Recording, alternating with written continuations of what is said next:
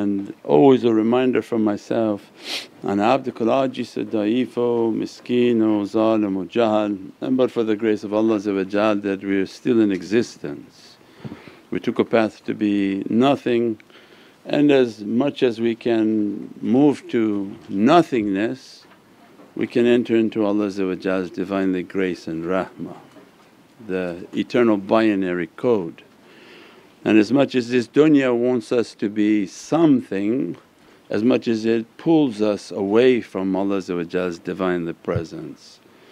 The perfection of insan and the gift of nubuwwah and risalat. This perfection of humanity that would grant them prophecy and messengership, and that had to do with the perfection of their face. Means that Allah granted a perfection within the crown of their creation of their face, and the attributes that open the face, the perfection of their khuluq and character granted them to represent Divinely presence. Allah created a face that would eternally represent His Divinely realities. The face of Allah can never be seen and will never be seen.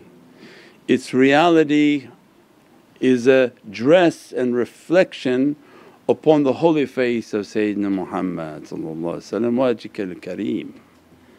When we say Rasul Kareem and all these naat and all these praisings from Kalam al-awliya, they're teaching us that what magnificence comes from this light, the source light. That if that Divinely face should appear before the servant, all other lights are lost. This is the source file. Everything else becomes insignificance in the presence of that light, and all of creation is in search of that light in its wujood and its reality. That holy face of Prophet is a reflection from La ilaha illallah, that Allah is reflecting upon that reality, because Allah has no likeness. And created creation and my likeness is in representation to Prophet. Means the immensity. As-salamu alaykum wa rahmatullahi wa barakatuh. This is Shaykh Nurjan. Thank you for watching the video that you're watching. Inshallah, if you're happy with the content and happy with these programs, please support the button below. The programs that we have for our orphanage repairs, our water well, Give the Gift of Life, our mobile food vans. We have now 5 vans: Vancouver, Chicago, Los Angeles, Pakistan. There's many programs that reach thousands of people and rescue foods and give those supplies to people in need. Your support is greatly appreciated. Also, be so kind as to leave loving comments, and please share the stream. Every bit counts. As-salamu alaykum wa rahmatullahi wa barakatuh. Of that holy face, that power face, and the blessings that all creation tried to achieve from that reality. Min Sami Al-Basir, that their ears dressed with 7, their face dressed with 7 holy openings from Allah. As-Sami Al-Basir, Alim Al-Qadir wa Nur Al-Hayy. These attributes, what Allah granted as a gift to the face of Sayyidina Muhammad in the world of light. Those attributes, depending upon how it dressed the Prophets of Bani Israel, granted them their abilities to be under nubuwwah or risalat. Either they reaffirmed a message upon earth or they delivered the new message upon earth. This was their categories, but had to do with the dress of these 7 essences upon their reality. Means the perfection of our life and character is to achieve the crown to submit to Allah. And then what Allah grants the servant who submits, He brings the crown into the Divinely Presence. This is why the pinnacle and the power of salah is in sujood, not in standing. Other nations left sujood and they stand. They can't bow down, shaitan lock their legs and don't let them. But the secret of salah is in sujood. Why? Because the only way Allah going to give you a crown is if you submit your crown in His Divinely Presence. That in my presence you're nothing, whatever I gave to you, didn't give to you, you're nothing in my presence. So they go into sujood and Allah is closest to the servant in sujood, because it's the pinnacle of humility and the heart is up at its highest point. And qalb al-mu'min baytullah, the house of Allah has to be high and your maghz and brain has to be down, humble in front of Allah. Now it's the reverse, they put their heart down, put their head up.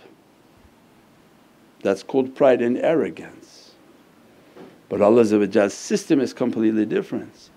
If you learn to bring yourself down, put your pride and arrogance down, whatever you think your head knows, your eyes have seen, your ears have heard, it's nothing. Put your head down. If you take the path in putting your head down and going into sujood and telling yourself, I'm nothing ya Rabbi, and abdukal ajiz da'if, miskeen, zalim and jahal, I have admitted to all of them. Why you have to beat me to prove that? Why you have to test me to prove that? I've already admitted that to you ya Rabbi. So they took a life of humble, put their head down. If you put your head down in life and we put the ego down, Allah when He gives the command, because the heart now is up, right? The baytullah has to be high, not the bayt of shaitan, because the people whom have ego, the head is the house of shaitan, always fighting the heart and attacking the heart. Means our greatest jihad, our greatest fight is against the head. That Allah has to be in my heart, the love of Sayyidina Muhammad has to be in my heart. Can you put the love of Allah in your heart but not the love of Sayyidina Muhammad? No fight, shaitan will defeat you. Means that the presence of Prophet has to come into the heart of the believer to support them, to encourage them so that they can worship Allah and that they can fight shaitan. And that's what we call jihad al-nafs, that they fight themselves, they fight the bad desire they're trying to enter into their heart, they fight the arrogance of their head, their eyes and their ears. Says, no matter what I'm seeing and hearing, it's all but an illusion from shaitan. Now much more sophisticated illusions are coming. So I swore I saw it. CGI, what was it that you saw? Was it really what you saw?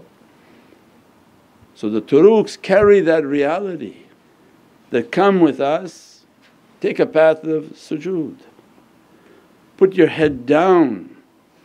You want to meditate at night? Put your head down. You want to talk to Allah, put your head down. You want to admit to Allah your weakness and that you have no power, you put your head down. And the heart rises and the house of Allah is always up. If Allah should find satisfaction in that servant and that light begins to enter into the heart, the light of Islam, the light of Iman, the light of maqam al-ihsan, what happens? Allah says, now I'll raise your head. Our life was to keep our head down, but when Allah wants to raise the head He dresses it. I'm going to dress your face with my attributes from the presence of Prophet. Means Allah's dress and command upon Sayyidina Muhammad with all their salawats and all their practices. Prophet will begin to lift their head. You understood your life was to keep your head down. You understood the authority of that kingdom. You understood the authority of Sayyidina Muhammad, and that's why they put Nalain Pak onto their head. Sayyidina Abdul Qadir Jailani Qaddasallahu Siruhu said what? They're all awliya under my feet. Why? Because that's in the prophetic tajalli, talking about Prophet that all awliya under the command of Prophet with their head, they love to be blessed with their head and neck under the holy feet of Sayyidina Muhammad. Even in their nat they write that, even with my head down there, all the dust from down there it will be the kohl, the surma of my eyes. There's no greater honour than, Ya Rabbi keep me, don't let me to be in the desires of shaitan. The greatest place you can keep me is my head under the feet of Sayyidina Muhammad. Means his nazar, his love and affection is controlling the bad character of the servant. And if he should dress the servant, he begins to dress them Sami al-Basir. The attributes begin to dress their ears. The one whom Sami, Sami the one whom hears, and Basir the one whom sees, and they're connected. If you want to hear the Divine, you have to submit the ears to the Divine, right? You learn to live a life of taqleed and following guidance and a guide. Otherwise how would your ears ever submit to anything from heaven? It submits to this channel, to that channel, to this radio, to that, and right now everyone's submitting to TikTok. 500 different advices are coming, making everybody manic. Why? Because how shaitan knows to destroy the ear, and Rahman comes and teaches, no, you have to be on a path of samina wa atana. Who did you samina and who are you watana? Who are you following? The nation's command from Prophet is samina wa atana. We have heard and we obey. Who did you hear and who did you obey if you don't follow guidance? So unlocking Sifat As-Sami is the primary goal of the head, the reality. We're trying to now inherit from Risalat and Nubuwwah realities, where Prophet said, my nation, my ulama, they're like the Prophets of Bani Israel. Another version of the narration, they're inheritors of the Prophets and the messengers of Bani Israel. And that's when we described all the haqqaiqs. So it means that Prophet is the Prophet and messenger maker. This is what the nat was saying, right? They have to go into that presence to take that atish, to take that light. They're not going to be signed off from La ilaha illallah, there's no way.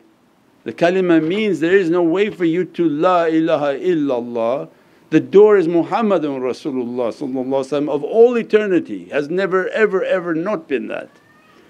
Not an angel, not a prophet, not anything in creation passes that door. It can't.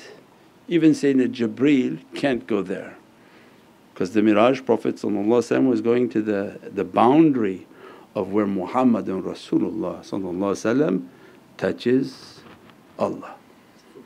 Right? La ilaha illallah, hey, mim to Muhammad Qaba Qawsaini aw adna.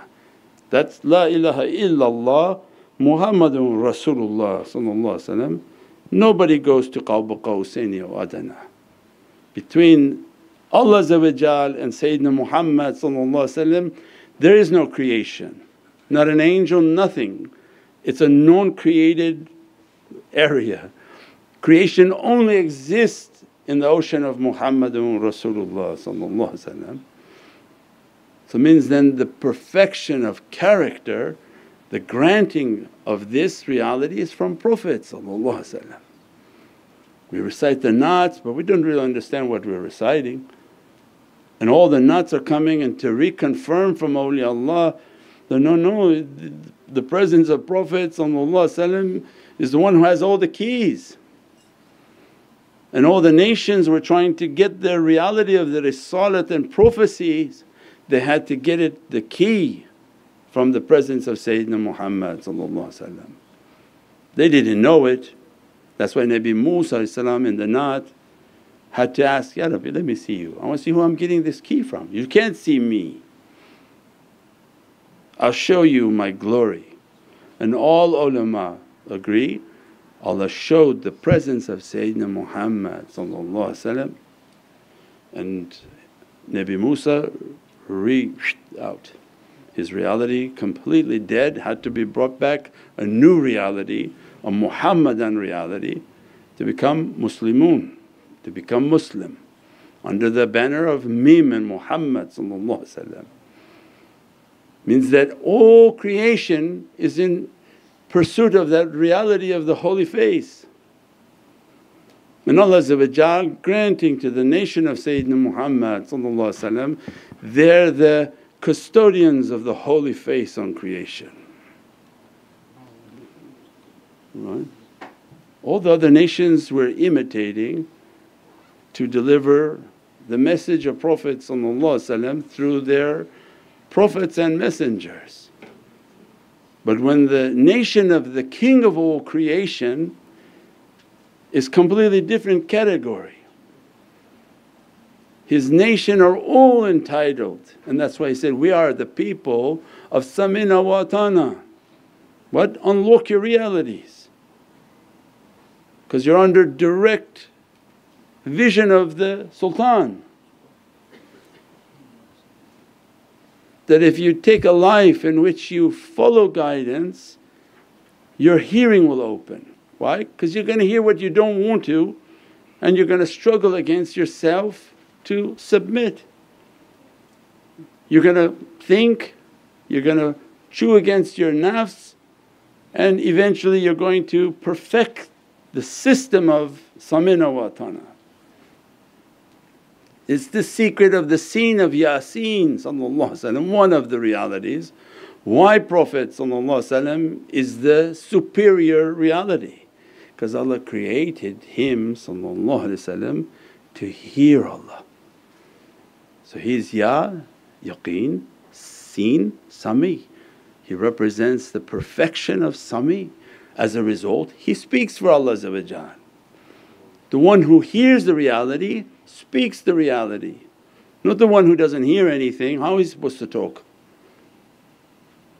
Even amongst awliya, the one whom hears perfect has permission to speak, because it means the Sami is open. If you took a life in which to submit, so your Sami, Sifat al-Sami won't open for what? Until you submit, you submit, you submit. As a result of taking a life of submitting, which is not easy to follow guidance, Allah began to open their hearing. Sifat al-Sami comes and they begin to hear.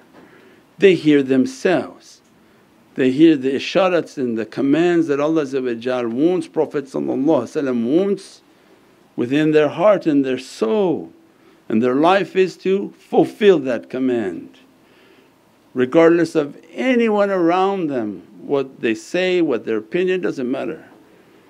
Samina wa atana, we heard it, all the companions this was their title. Allah tried and tested all of them. Oh, we heard the Prophet's like this, Sayyidina Abu Bakr Siddiq, I don't care what you say. Whatever Sayyidina Muhammad says, Samina wa atana. He went for Miraj, he went for Miraj.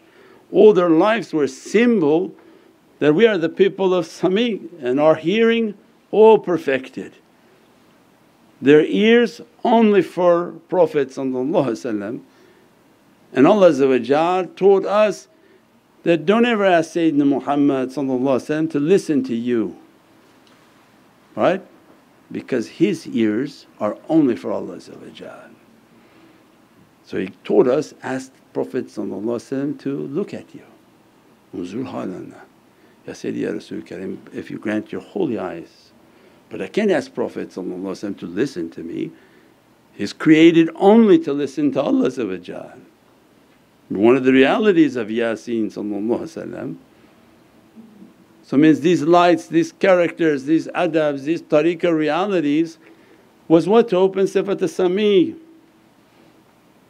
That we took a life in which we hear. When we're able to hear and fight the lower devils, Allah began to open the ears of the servant to hear their reality, to hear the command of their realities for ati'ullah, ati'a Rasul wa ulil amri minkum.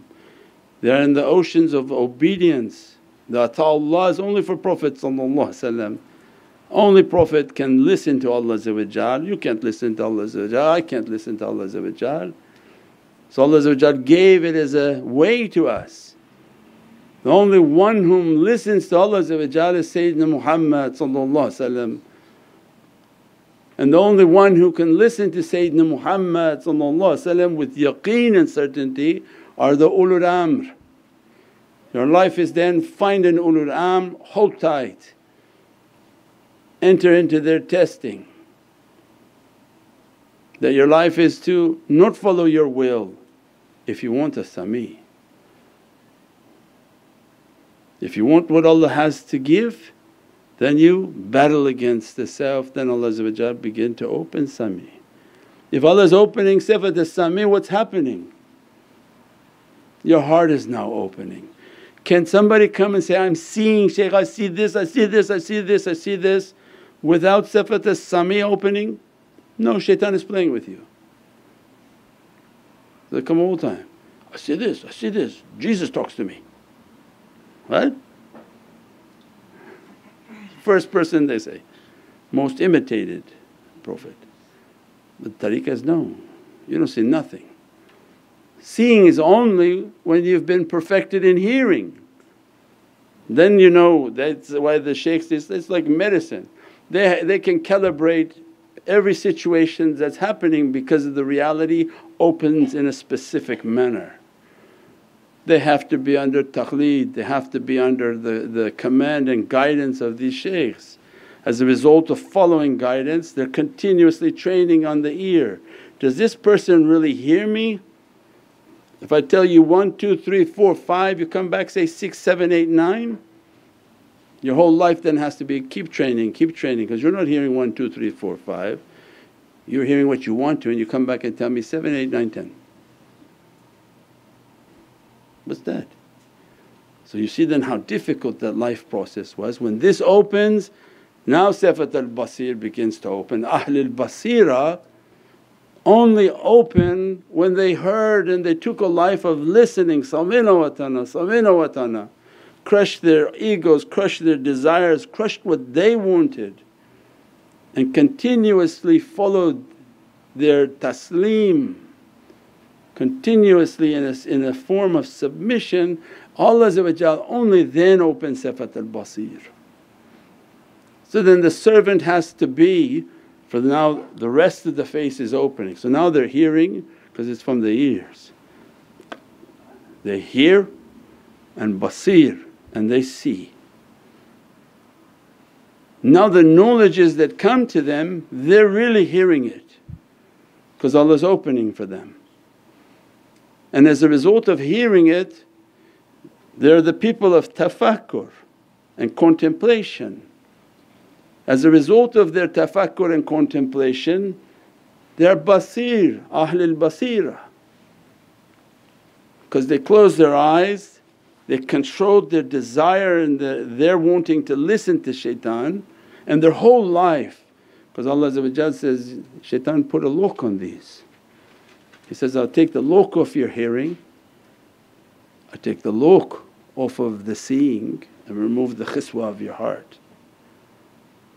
Right? The 3 nukht that block you from the shin is the shaitan. He has 3 locks on people. So they can't see, they can't hear and their heart is veiled.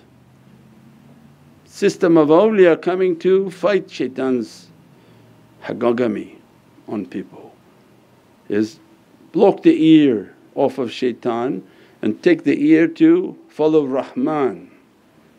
If they follow, this lock can be broken so that shaitan is not locking the person and taking it as His command. As a result, they begin to meditate and contemplate, then the second lock will break, that they can't see anything. So they're heedless, doing all sorts of corrupt things. If the servant can hear with Divinely grace, they'll be trained on how to see what people can't see, right? Because then their inspirations will be correct. Ilmu yaqeen has to open ayna yaqeen. These knowledges of reality have to be confirmed with the eye of their heart, and they meditate on how to connect their heart, connect their heart, connect their heart until they see their shaykh, they see their shaykhs, they see the presence of Prophet through their heart and their Ahlul Basira. So they hear, they see. As a result, Allah when the servant is hearing and seeing realities, he's being dressed by Sifat Al-Alim, right? Because he's speaking the truth. He hears the truth, he saw the truth. When his tongue speaks, it's Allah dressed on it Sifat Al-Alim, because this is now the Divinely face of Prophet. From a light coming of As-Sami, it has to dress the servant. Al-Basir has to dress the servant. So when they submit, Allah opens their heart. Somebody come to you and say, I'm seeing but I'm not submitting, it's false, shaitan playing. Any jinn come and talk to you and you show you Disneyland all day long. If Allah opened the sifats, then He give the ulum and knowledges to awliya. Why? Because He dressed their tongue with Al-Alim, that they have Divinely knowledges, they have access, because it's been unlocked now through their hearing and through their spiritual vision. If they're taking from Divinely knowledges, Allah grant them qudra and power, that in their breath is Al-Qadir. They breathe power. As soon as they begin their tafakkur and contemplation, they have unlocked a power within their soul that their nafas and their breath brings energy. Now the dunya is trying to find that, right? The dunya is we got to go make a petroleum engine, we have to do combustion, which is exploding things to get power. Then they say, no, as a matter of fact there's ether in the air and there's energy everywhere. Why do you put some copper wires and pull the energy down? Because they want to sell energy, they want to sell knowledge. Everything for them is something they sell. From Allah it's an abundant source of power everywhere. But can you bring and refine the energy? So min this qudra that Allah opened for the servant that are inheriting from this phase is that the nafas al-rahmah comes and there's full energy from the dhikr of Hu that exists in every atom and molecule, the nucleus of its power. Because each one is like a universe, every atom is a universe. How many billions and billions and trillions of atoms? Each one, if you magnified it to its real size relevant to us, is a complete universe. The center of its universe is the nucleus. The power within that nucleus is Hu, a divine qudra. If Allah grant them this qudra, this nafas, what happens? Every breath they bring in, the dhikr of Hu is dressing them, igniting their soul, igniting their heart, because all this breath is coming into the heart, to the lungs, dressing all their essential organs. But most powerful is their soul, to be dressed by Allah's qudra. So when we say qadir and qadiri, it means that Allah opened the heart and the breath of the servant, that they breathe in all the awliya of this reality, they breathe in qadir and power. And how they have to use it in their majlis and associations is through their heart. They send out the Qadir, they're coming out. And the hearts of the servant take it, be dressed from it, feel ignited from it, and the shaitans burn and die from it. So they quickly move out of the associations, they move out of the way of the broadcast. Why? It's like if we could see it in a sci-fi movie, it's a fire coming from the heavens, coming down into the breath and out everywhere it goes. Which the shaitans have no capability of handling that, right? So if they stay in the face of something like that, they burn and cease to exist. Like a vampire movie. When the sun comes, the vampires can't stay out. Well, Allah wants to show us that the shaitan has no power. You don't fear shaitan, you have to fear Allah. And if Allah with you, oh, there's a whole bunch of tools that can be opened. Don't run for shaitan to get help, but you run towards Rahman. Immense amount of realities that can open for the servant through this ishq and muhabbat of Sayyidina Muhammad. So they hear, they see. Allah dresses now their tongue to be real, they speak and give guidance. As a result of their speaking, they need for their isharat and their guidance, they need to have a qudra in which Allah is dressing their breath, so that a power comes and people can feel the juzba and feel the fayaz. Fayaz comes from what energy source? The qudra that runs through their heart and soul. Like what you see if you examine a star in the sun, it's emitting energies. It's, there's going to be a solar flare or solar storm and it's going to knock out everything from the earth. Which is stronger, the sun or the heart of the believer? Heart of the believer. The sun is imitated, وَلَقَدْ كَرَمْنَا بَنِي آدَمَ. Allah says, no, you're the honoured one. These are all like for entertainment and beautification symbols. So I show you the reality outside, but the reality inside is far more powerful. The reality outside, the sun, what is the sun doing? Continuously sending energy flows to 11 planets under its galaxy, under its command. It sends all the energy for its 11 planets. And if it sends too much, it can knock out all the satellite systems on earth, it can actually fry all the people on earth. Yeah. So then Allah if He sends to the heart of the servant, what's that heart capable of? But because it's from the heavens, it sends the faiz and tajallis of paradise. The believers take it and they blessed by it, but shaitans burned by it. So means these are the amazing realities that awliyaullah convey into our hearts from the immense love of Sayyidina Muhammad, and then Allah grant them nur and hayy, that a light to come from their eyes and the oceans of hayat to come from their eyes, in which a light of dress and blessings come out. And Bahrul Hayat, from their other eye they can rejuvenate somebody whom their hearts are deficient and their souls are weakened from Allah's immense powers.